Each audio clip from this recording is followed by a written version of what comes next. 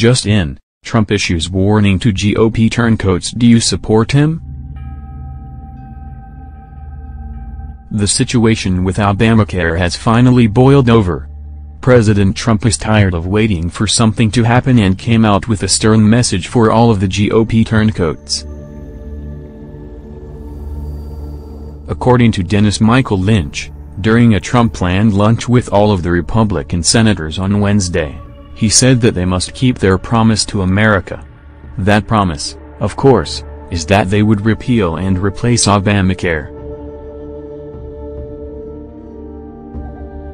He went on to say that, "We should repeal and replace, and we shouldn't leave town until this bill is on my desk." Everything fell through Monday when two senators pulled their votes, guaranteeing that the repeal and replacement of Obamacare would not pass. Trump has been talking about getting rid of Obamacare since before he was even elected.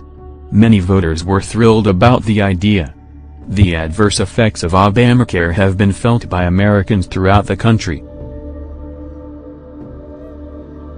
We have wanted this change to occur, and Trump is very much on our side.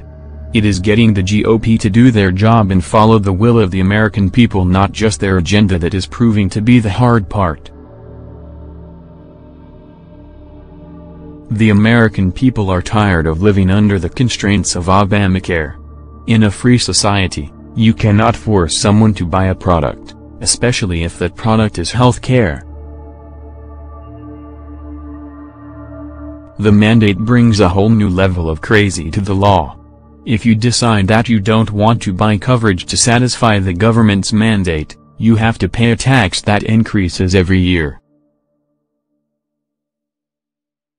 Something about that doesn't seem very constitutional. Families are losing their insurance at an alarming rate without any notification of their lost coverage.